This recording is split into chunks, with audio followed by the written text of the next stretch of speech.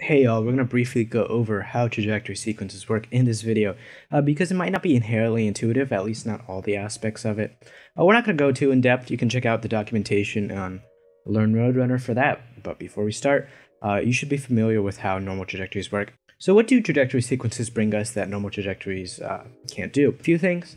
It makes working with complex long trajectories a lot nicer. We don't need to split everything into multiple trajectories anymore. Previously, every time you would run into a continuity exception, you'd need to split it, and then you'd have like 20 different trajectories. Now you can just keep chaining trajectories, and the sequence builder will handle it for you. This doesn't absolve you of continuity exceptions. The trajectories will still decelerate and accelerate. You still need to follow the laws of physics, but it just makes the syntax a lot cleaner. We can take a look at this arbitrary code sample on the left using normal trajectories, and then see what it looks like with trajectory sequences.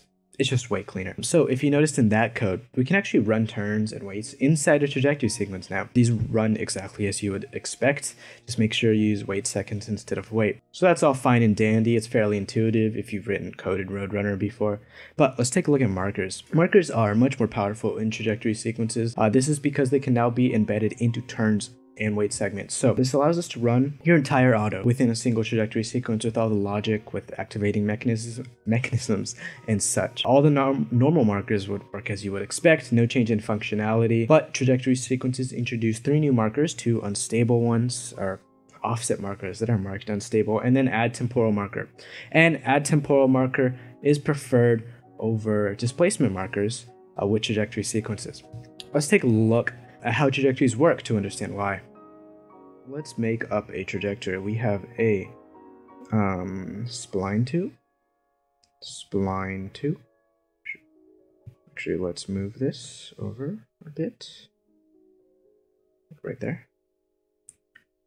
We have our spline 2. Let's do a dot forward. And then we have a wait seconds. We're waiting 3 seconds in that. Then we have a dot strafe. So this is a single trajectory sequence. We have a spline, we're splining somewhere, then we go forward, and then we wait for 3 seconds, and then we strafe.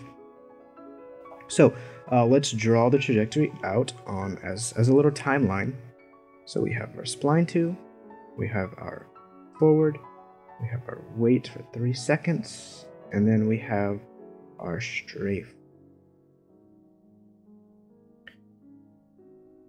Actually, let's make wait seconds a little longer just for demonstration purposes. Then we have our strafe. So we have, this is 0 seconds and this is 10 seconds. So our whole trajectory sequence takes 10 seconds. Now let us graph the duration of the entire trajectory sequence. We have seconds, then we have duration. So this should be fairly intuitive. You have a monotonically increasing graph of duration, right? Makes sense because your bot is going along the trajectory. You start off at 10 seconds or 0 seconds. In the middle right here, you're at 5 seconds. Around here, you're at 2.5 seconds, and around here, you're at 7.5. It's a fairly linearly increasing process.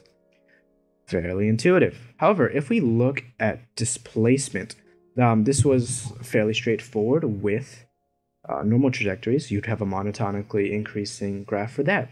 But because trajectory sequences allow for weights and turns, you no longer have that relationship. So we have spline 2, increases displacement. Let's label it displacement. And displacement is the amount that the bot travels during the trajectory. It's just however many inches or meters, whatever. It's a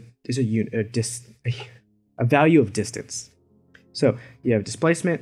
We have spline 2 going up, and we have forward progressing it. But then we have wait seconds, and nothing increases during wait seconds because the bot isn't moving, right? And then we strafe. So we can see that it is no longer a monotonically increasing graph. It's just flat at this section right here. because we're not moving. And this is the same with turn. If you were to replace wait seconds with a turn 45 degrees, the bot isn't moving. It turns in place. So we don't need this graph anymore. That was the explanation. So how does that affect markers? If we do your normal add displacement,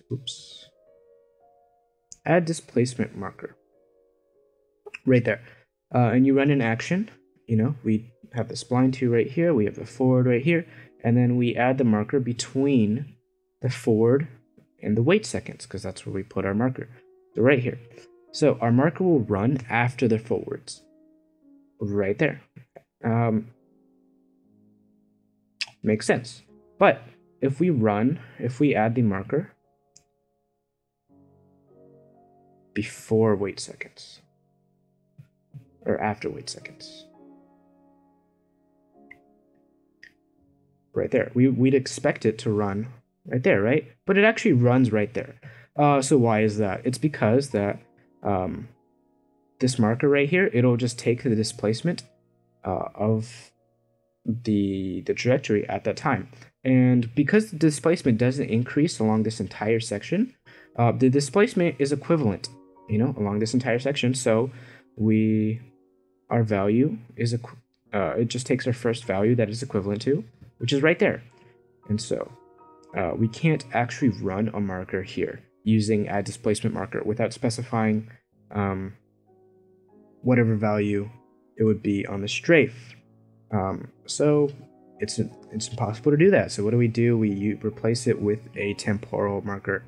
And so because time is constantly increasing during this entire trajectory, it will work. So this adds a marker right there between the wait seconds and the strafe. And if we move, we don't need that. And if we move the marker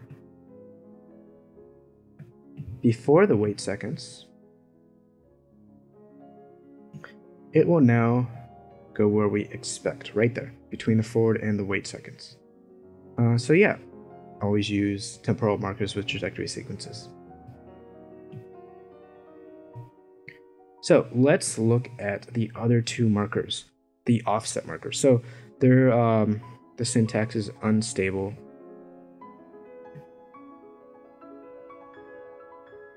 Underscore add temporal offset marker.